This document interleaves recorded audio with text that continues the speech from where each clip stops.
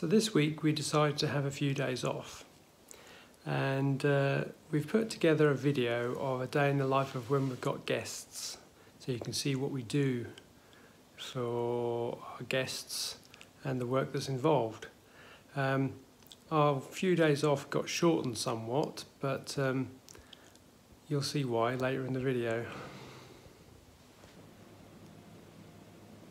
So 7:15 in the morning, and I've been up now for half an hour or so. I've got pastries in the oven, pain au chocolat and croissants, getting ready for guests' breakfasts.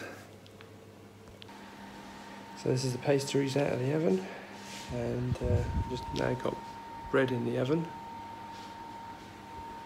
and Barbara's preparing the cold platter.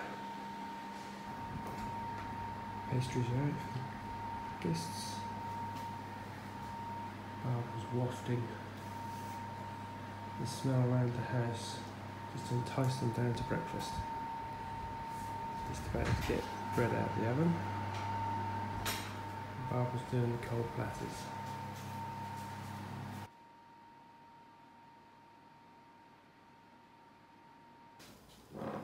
So we've got table set for a 2 and a 4. We've got 6 in last night, and just about to lay out for the platters. While the guests are having breakfast, I've come to the laundry room, and what I'm going to do is I'm going to start with the cats' bowls. This is where they eat. So they've had breakfast earlier. It's just Millie here. But all their bowls from yesterday are in the sink, so I will sort that out now. Titchy's come to join me. She's just had her breakfast, or it might be second breakfast, I expect. Cat bowl's done. This is the old shower tray from upstairs we're using as a sink. It's enormous, but that's what we used to stand in and have a shower when we first got here. Stripping beds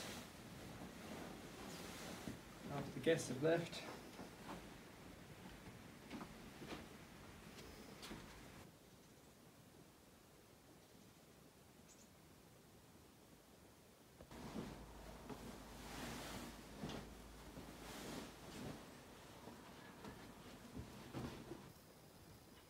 And now for all the washing. So I've cleaned through the tropical bathroom. So all the surfaces have been wiped. Cleaned the loose sink, bath, shower trap, finished loo rolls, washed floor. And the most important thing is get rid of all the spiders and spiders' webs, because we're so close to the woods with this bathroom, they do come in. And this corner usually gets some, so I always have a good look at there. So clean towels, flannels, glasses, all ready. So the tropical bedroom's all finished. Everything's been dusted, hoovered. Check the ceiling for spiders' webs. And I seem to have left a bar of chocolate on. That just makes cleaning that much more fun. So that's the red bathroom, the tent room, ensuite cleaned, sink, bath, loo, shower trap, empty the bin, wipe down the table, washstand. I always check the curtains as well, unruffle them, give them a shake, put them back again. I'm a bit fussy about my curtains. So there we go. Everything's clean. I've topped up the loo rolls, fresh towels, fresh glasses. Everything's good to go. All our cleaning products are eco because of our septic tank system. Just finish off the bedroom and I'm done. And I always like to finish by putting a few fresh flowers. So this is just a few bits from the garden.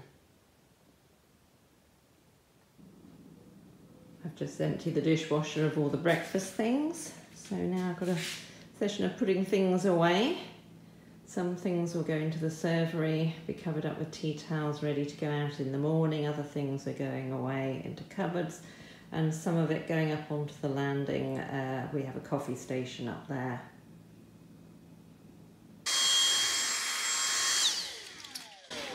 And of course, the rest of the house has to be hoovered through too. So especially if our clients have had access through the main door, so out into the garden, you have to do all this area, out through the front door, and we always give them access to using the library and the salon. So this all has to be dusted and hoovered through. And at the front door, of course, what we have to do is check that the flags haven't rolled up. So either side of the door, we have a French tricolour and we have a Scottish flag, and that's what they do. They wrap themselves around. It's quite breezy here. We're on the top of a hill. There's a view across the valley. So my trick for unfurling them is my trusty walking stick, which lives here. That's us on our wedding day. So trusty walking stick, because I'm not tall enough to get right up there, and I have to unfurl it.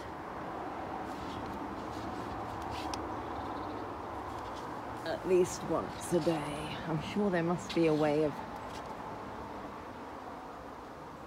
tethering them just so they don't do that. But let's, these are flags that I made myself, so I think at some point I shall have to make some new ones. And I always check the front steps, make sure it all looks nice, that the plants are okay. Don't need a water, the flags are unfurled. And I also check all the shutters, just see what's open, what's shut.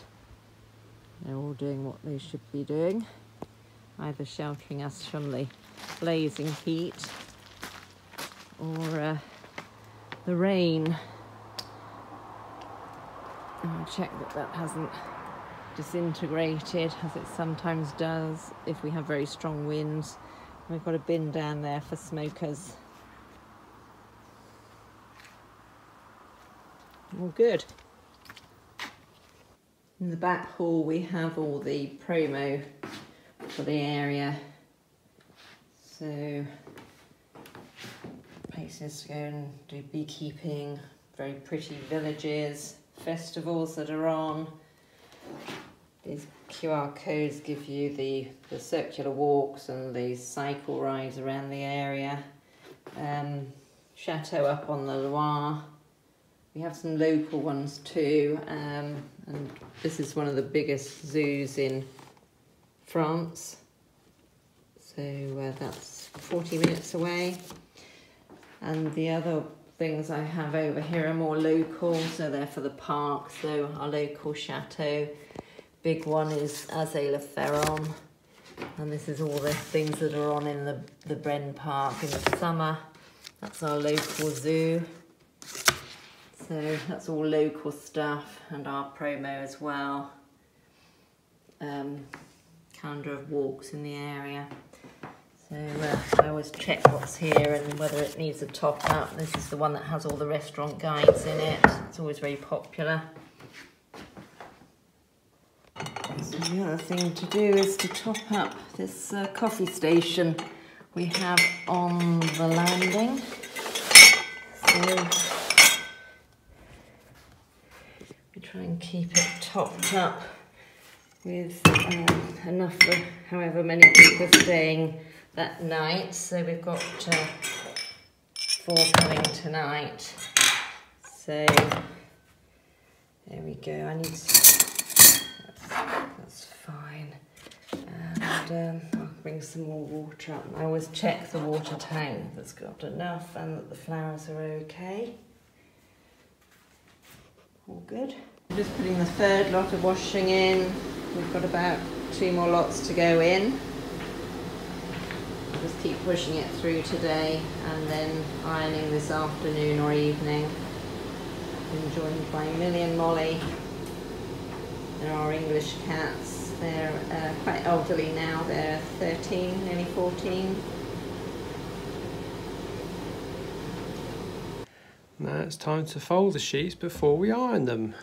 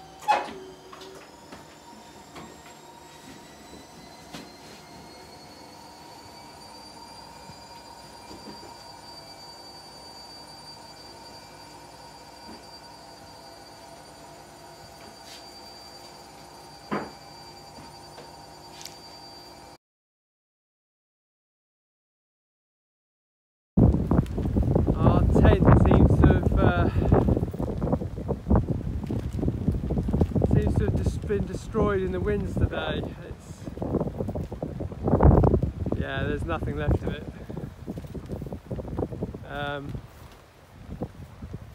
The frame is okay, but the tent itself is absolutely shot to bits. So I'm just going to grab the games, the blankets and things, and anything I can, and yeah, leave it like that, I think.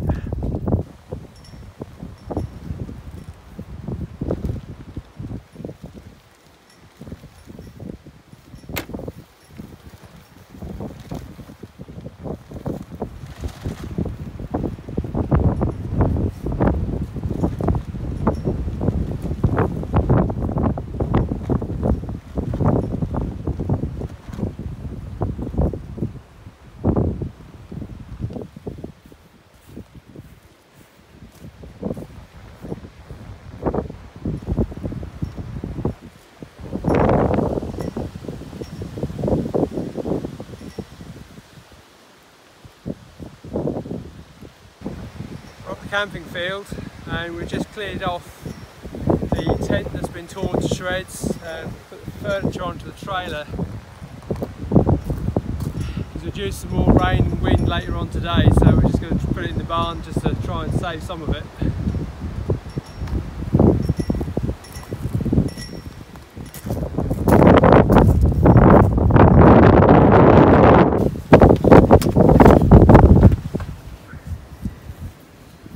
Remains of the tent, all the lighting and soft furnishings and things.